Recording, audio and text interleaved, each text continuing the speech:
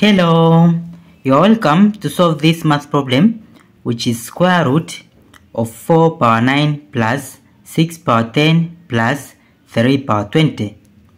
So it will be equal to square root of 4 power 9, 4 into base of 2, 4 is same as 2 square, then bracket power of 9, then plus 6 power 10, 6 is same as 3 times 2, then bracket power of 10, then plus 3 power 20 to be 3 power 2, then bracket power of 10. Then in the next step, in this power of 2 we take outside the bracket, and this power of 9 inside. Also here power of 2 take outside, power of 10 we take inside. So it will be equal to square root of, when we take this inside, power of 2 outside, it will be 2 power 9, then bracket power of 2, then plus, in here we take power of 10 inside the bracket, so it will be 3 power of 10, then times 2 power of 10, then plus, in here we take power of 10 inside, power of 2 outside, so it will be 3 power of 10, then bracket power of 2. Then from here it will be equal to square root,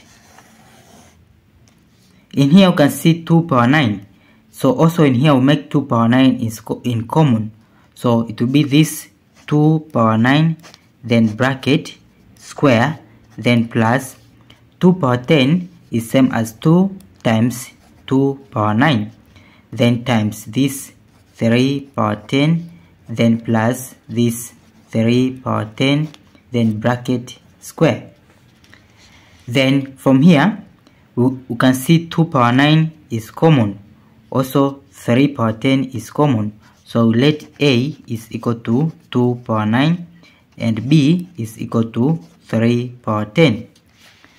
So it will be equal to square root of, this is A, so it will be A square, then plus 2, this is A and this is B, so it will be 2AB, then plus B square. Then it will be equal to, from here this expression under square root A square plus 2AB plus B square, this is A plus B bracket square, then we have this square root, so this square root will cancel this square, so it will be equal to A plus B.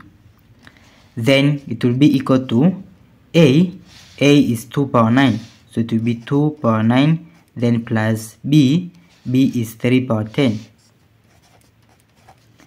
Then it will be equal to, from 2 power 9 is 512, then plus 3 power 10, we should remember that 3 power 10 is 59,049.